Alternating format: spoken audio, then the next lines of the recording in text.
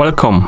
In front of me I have Samsung Galaxy A11 and I'm gonna show you how to enter the recovery mode on this device. First we need to turn off our phone. To do it, press and hold the power button, then tap on the power off option and tap on it again to confirm. After the phone turns off, we need to press and hold the power button and volume up button together. And when the Samsung logo appears on the screen, we can release both buttons.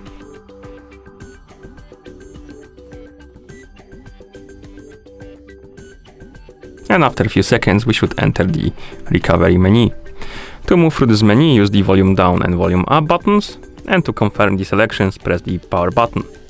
In this menu, we have options like Reboot System Now, Reboot to Bootloader, Apply Update from ADB, Apply Update from SD card, Wipe Data/Factory Reset, Wipe Cache Partition, Mount/System, View Recovery Logs, Run Graphics Test, Run Local Test, and Power Off. To exit this menu, select the Power Off option or Reboot System Now, then press the power button to confirm.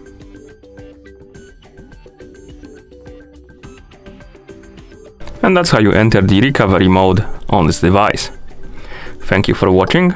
If you found this video helpful, please consider subscribing to our channel and leaving the like on the video.